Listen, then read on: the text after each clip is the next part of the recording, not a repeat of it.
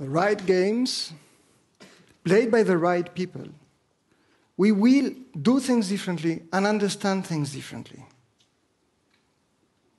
I've been leading research projects in Central Africa for the last 5 years, trying to identify what the future has in store for the people, the institutions, and the ecosystems in the region.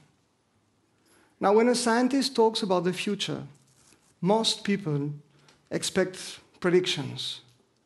That's not what I do. I'm not interested in what will happen. I'm interested in what can happen and how we make it happen. I want to shape the future, and I want to help people shape their future too. So how do we do it? You actually know the answer, because you do it every day. When you plan your holidays, or when you order a tiramisu in the restaurant, that's what you're doing. You're making a decision that will change your future. And you take that decision based on what you think will happen and how much you value what you think will happen. It's all about expectations and values. But it gets trickier when instead of thinking your next move, you try to anticipate and try to think 10 steps, 100 steps ahead. And it's a bit like playing chess. But how do you play if you don't see all the pieces, or if you're wearing a blindfold? What happens if you don't know all the rules, or if the rules keep changing? It would be very useful to have a board. It would be very useful to have the pieces, to have the capacity to try out your next move and see what happens. In short, you need a model, a description of how things work, to be able to try out different strategies. That's what we did. We developed models describing how things work in the Congo Basin, at the village level, at the regional level. But that was not enough, because we were missing a crucial ingredient, and that is how people make decisions. Because we live in the Anthropocene, and that means that what happens to the planet is by far the result of our decisions, yours, mine, and theirs. And we have no equation that captures that. We have no algorithm that is able to represent the capacity of human beings to create innovation, to surprise, sometimes to act stupidly. We have no such tools. So what we did is that we transformed our models into games, and we invited people to play with us. And that's what's radically different. Because when a player joins and sits at the table, he or she becomes part of the model. And she is bringing with her her knowledge, her values, and more importantly, that capacity to understand. You all know this rush when things suddenly make sense, when things get a new meaning, and all the innovation that will stem out of that inspirational moment. What does it look like, you're wondering? Follow me. I'm taking you to Africa. We're going to Cameroon. We're specifically going to the village of Ampel. It's there. So you have to imagine hours on that dirt track road with a tall green forest of Central Africa on either side. And you have the logging trucks passing you by and all the red mist that covers everything. We spend days, weeks, some of us months in these places, gathering data, getting to know the people, asking questions about what do they do and why do they do it. And one day we're ready, and we invite people to play. And it looks like this. Here you see 2 tables representing 2 villages far away from each other. On each table, a board that represents the forest, and you recognize the road in the middle. And the players play their own roles. Through the game, they will be opening fields, they will decide to go hunting, to go collecting food. Maybe they will sell their goods to the market. Maybe they will strike agreements with their neighbors. It is a difficult game. You need to be fast. You need to be smart. You need to negotiate agreements with the others. And you need maybe to be a bit lucky also. But they know how to play. After all, it's a game about what they do. But then we went to one of these tables, and we told the players, there is a big dam that is going to be built. The entire valley is going to be flooded.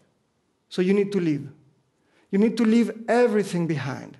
And just like that, these players, they've lost everything they spent hours building. Their fields, their plantations, everything is gone. And they need to relocate to that other table that is already full, where the players already had agreements and built trust and negotiated and shared access to everything. And for these players, it's the other side of the story, because they see a flood of migrants coming to their village. So the first moments are quiet. Nobody's talking too much. But when they see the newcomers opening fields in their land, hunting in their forest, they will start questioning, what are you doing here? And then they will realize what's going on. And then emotions will take over. And they stand up and they start shouting, but what are you doing? This is my forest. This is my land. You have no right being here. And the others, they have no bargaining power.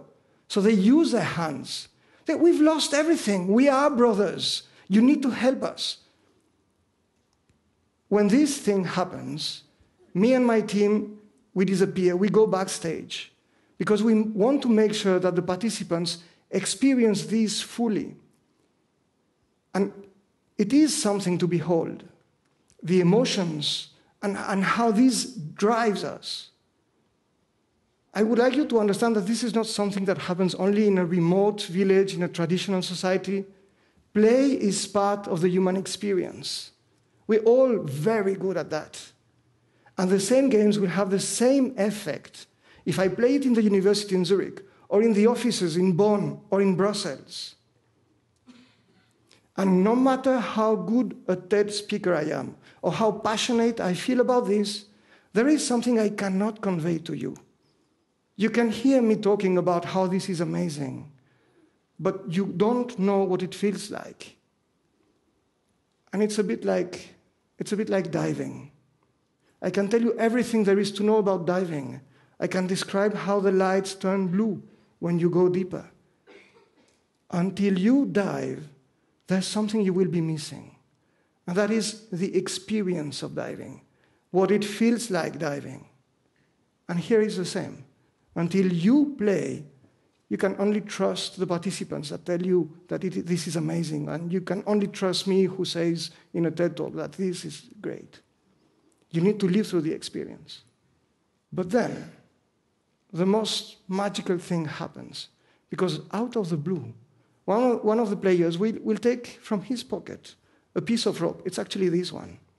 And he'll say, okay, listen, this is our land, but you're welcome.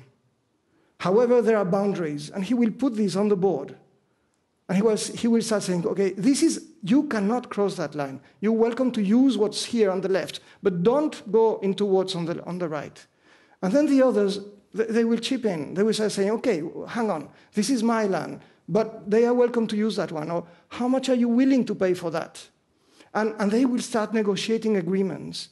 And then they will all relax, and they will sit back, and they will smile, because they have found one solution to a very tough problem. And this is only the beginning. David Krokal, a colleague of mine, says, learning begins when the game is over. And it is true. Because after the game is done, we discuss. And the participants, they share the things they understood and the things that still puzzle them. They share the strategies that work and those that failed. And that's when everybody starts connecting the dots. And they realize the things they should have known or they could have done better. And we learn in the process too, because they can tell us, yes, this is what it feels like being a farmer in Cameroon. Or maybe they tell us this is what it feels like being a CEO in a logging company.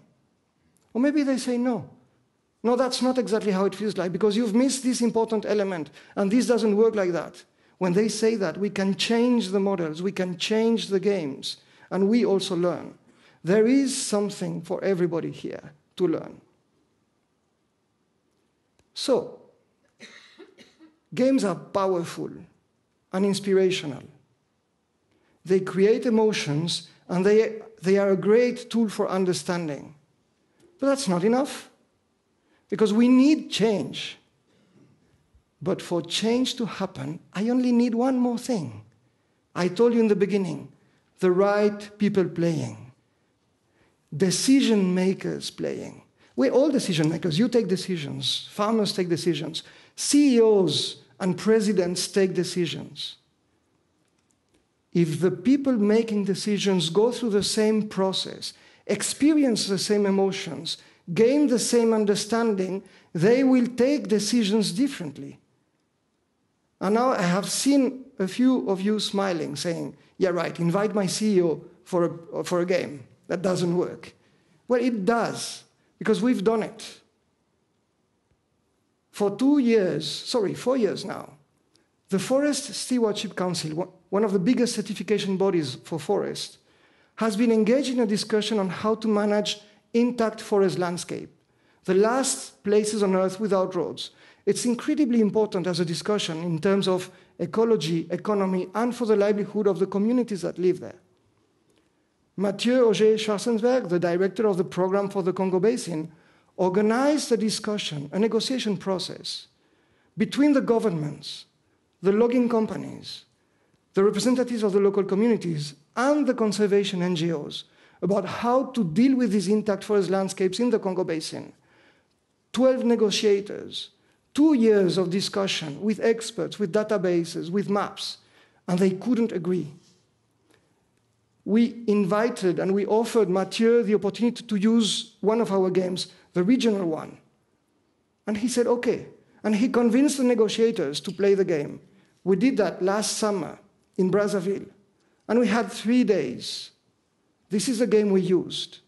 And on the first day, we told the negotiators, forget everything you've been discussing so far, just play the game. And for 1 day, they played. On the second day, we discussed, and they established links between the things they knew, the things that they had lived through in the game, and the things they were negotiating. And on the third day, they drafted the agreement, and they voted. In 3 days, the right people playing with the right game, with facilitation, and a board leader able to invite them, we have changed the rules for the Congo Basin, for the management of the forest of the Congo Basin. You know that we live through a critical moment. We have 10 years to operate a transition that is difficult, and we have not been able to operate so far. This is a message I want you to take home. We have found one way to find a way. It's not about forcing people to do things. It's not about manipulating them, but empowering them to take the right decisions. It's only the beginning. Everything still needs to be done afterwards, but at least you're on your way. So I dare you, come and play.